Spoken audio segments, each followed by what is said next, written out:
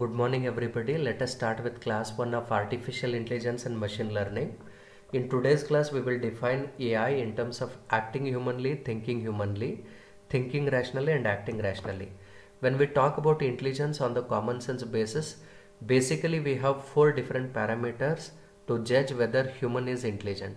First one is performance, second one is rational thinking, a thinking which is purely on the basis of truth.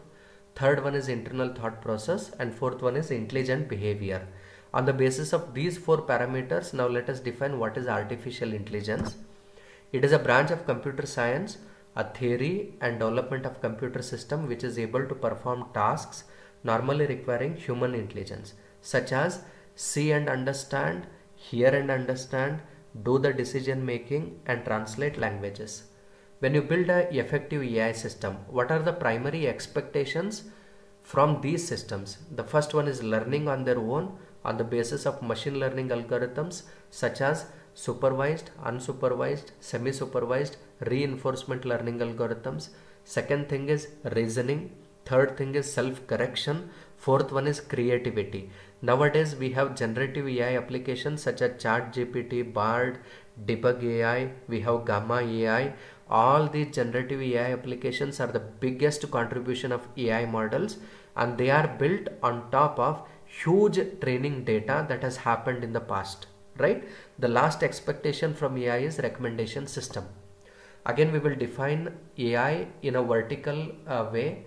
Artificial intelligence is a broader term which is a computer program that can sense, reason, act and adapt. How it will do? It will do on the basis of subset called as machine learning. Machine learning again has got its subset as deep learning, which purely works on the basis of convolution neural networks. Now coming to the types of AI, we have 2 types. In first type we have narrow AI, general AI, super AI. In second type we have reactive machine, theory of mind, limited memory and self-awareness.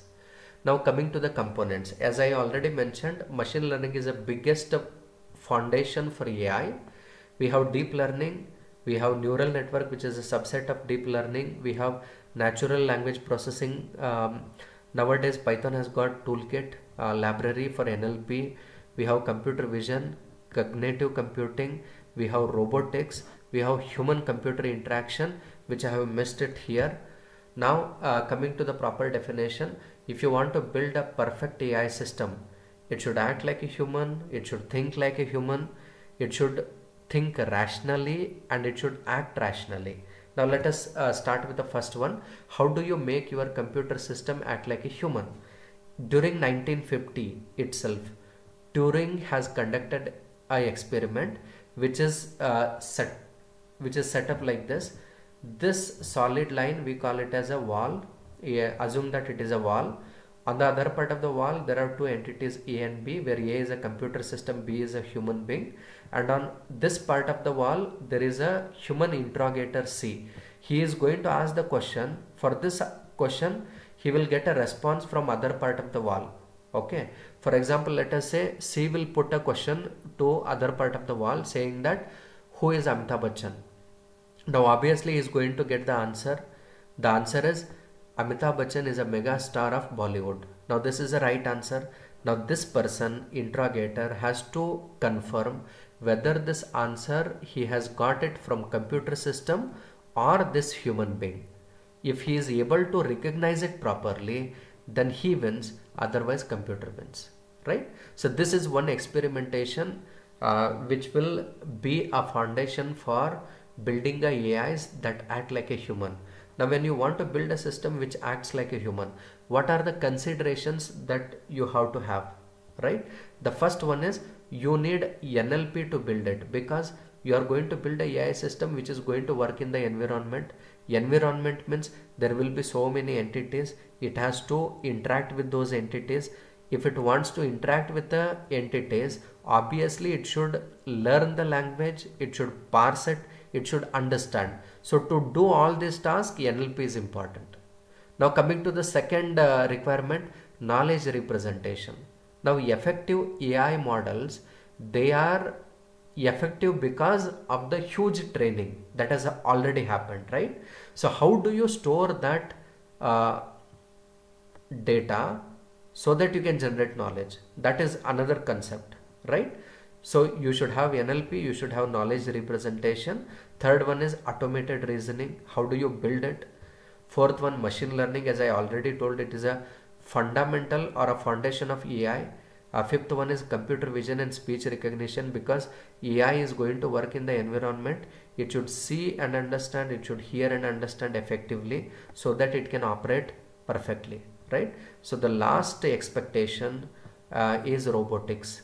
You have to incorporate robotics because your system is been trained to do certain task. To do a task, you should have an arm and you are going to guide that arm on the basis of its learning, right? So all these 6 things you have to involve so that your AI system will act like a human. Now coming to the second one, how do you make your AI model think like a human? It is purely on the basis of cognitive science. First one is introspection. Being a human, when we say something, we introspect. When we do certain things, whether it is good or bad, we introspect it, right? So machine should introspect something. The task that it is doing, it should introspect. Second is psychological experiment. Now see, obviously when we are doing a day-to-day activity, if the person next to us is happy, we are happy. If the person next to us is aggressive, angry, we also get disturbed, right? So your system should interact with the next entity by observing his actions, right? So psychologically you have to build your system. A third one is brain imaging. You already have a MRI, you have a functional MRI, you can understand what all brain activities are having at the neural level, right? So if you want to understand cognitive part of your brain, you are going to incorporate brain imaging so that you can make your system think like a human. Now coming to the third one, thinking rationally. It is laws of thought. Now I said 345 BC, Aristotle has already come up with a mechanical concept regarding how to conclude something. That concept we call it a syllogism, which is a logical reasoning, right? For example, see, I have 2 premises. The first premises is all the cats are animal, and second premises, all animals have 4 legs. Now how do I conclude these 2 premises? I say all cats have 4 legs. Now see, there are 2 terms which are common. What is the term that is common? Animal. Now this animal is not at all there in the concluded sentence. Now this concept we call it as syllogism, and it is a mechanical way to think something. Think rationally, think correctly, right? So logical reasoning you have to incorporate so that you can build a system which will think rationally. Rationally means it should think correctly on the basis of truth. That's it. And the second component you have to incorporate is probability. What is probability? It is a domain which will say that, for example, what is the probability? Today is cloudy, whether it rains or not. What is the probability that it is going to rain heavily, and what is the expected amount of rain today, right? So probability, logical reasoning, they are going to make your system think rationally. Now coming to the last part, how do you make your system act rationally? The first one is operate autonomously. You have to build a AI system which operates on its own. It should perceive the environment. Perceive the environment means it should see something. To see something, it should be vision. It should hear something, right? And third one is persist over prolonged time period. It should not work for one day. It should work 24/7 throughout life. Consistency, or let us say, stability or sustainability, right? Fourth one is adapt to the change. It should be proactive in nature. Last one is create and perceive a goal. Obviously you have built a AI model to do certain task and achieve a goal. It should be able to create and perceive that goal.